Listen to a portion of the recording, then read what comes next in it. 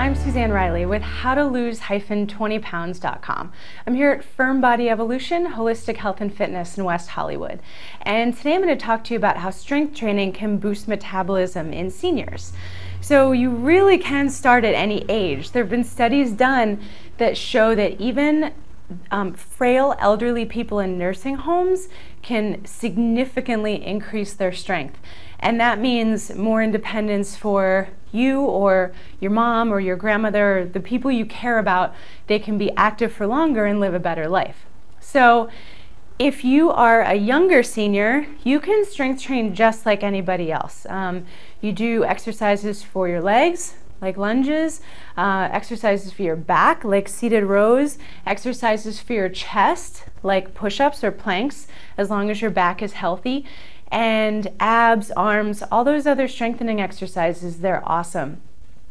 Keep in mind it may take you a little bit longer to recover than it used to, and you don't want to jump in right from the start. You know, don't do your routine that you did in college athletics when you're 70. I mean, you know, just give yourself a minute to get used to the routine.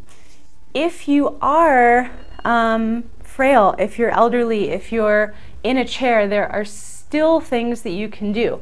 So one thing is you're sitting in a chair and stand up as slowly as you possibly can. This is the slowest wins the race here.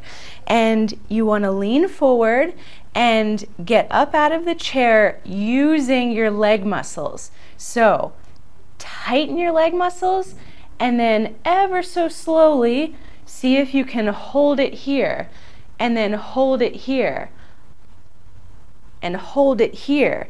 And you can go even slower than this and come up to stand. And you can really feel that in your legs, no matter what age you are. And then if you feel steady enough, just go back the way you came. So slowly back to the chair. And the more you can pause and the more you can hold this, the better. Okay? I'm going to show you one more exercise that you can do probably from a chair or just standing. And it's for your back. So you're going to wrap a band around something sturdy. So make sure the band is in good condition so it doesn't snap. And of course, make sure whatever you secure it to is sturdy as well. And this is great for posture.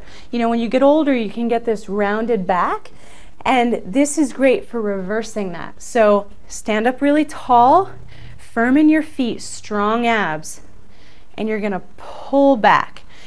If you want to have some more stability, you can do one foot behind the other. Pull back. Shoulder blades towards one another. And come back to the start. Use the muscles around your shoulder blades to bring those your shoulder blades towards your spine, and then really resist back with those same muscles. Okay? Continue for 10 to 15 repetitions. And then continue the rest of your routine. I'm Suzanne Riley, and that is the benefit of strength training for seniors.